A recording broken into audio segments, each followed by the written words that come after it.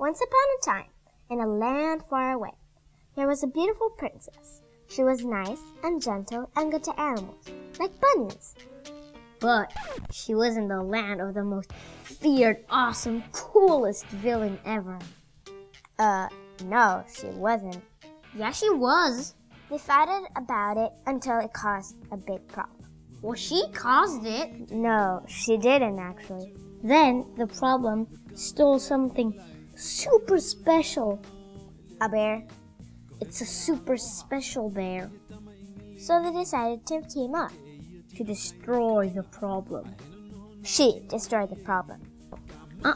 He destroyed the problem. And when they won, they forgave each other and became best friends. Not really.